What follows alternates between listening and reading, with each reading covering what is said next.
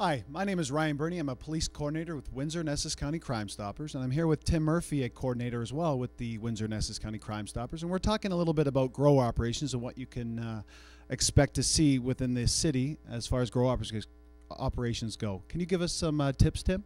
Yes, certainly, Ryan.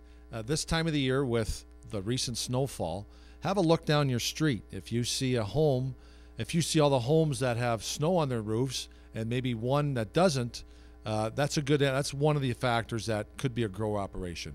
A second factor is in a heavy snowfall, there's little or no tracks in the driveway. People that do the grow operations just show up to harvest their plants. They're not there daily. If you see limited use of the home daily, if you notice that on garbage day they're not bringing out the garbage, that's another factor. If there's an opportunity, if you notice that there's been some tampering on their hydrometer, there's another factor. And finally, if you smell that pungent odor smell of marijuana every day that you're outside, then you've got a good indication that, yes, that could be a grow-op house in your neighborhood. So if someone in the city does see one of these factors, what should they do with that information?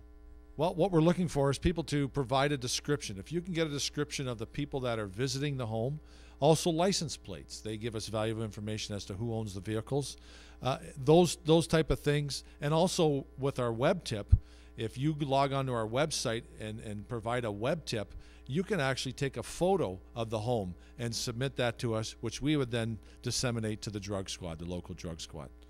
So calling Crime Stoppers at 258-TIPS or logging on to catchcrooks.com and submitting a web tip, those are two ways that we can give the police this information about grow operations. So if you do have some information, please give us a call. I'm Ryan Burney, police coordinator, and Tim Murphy.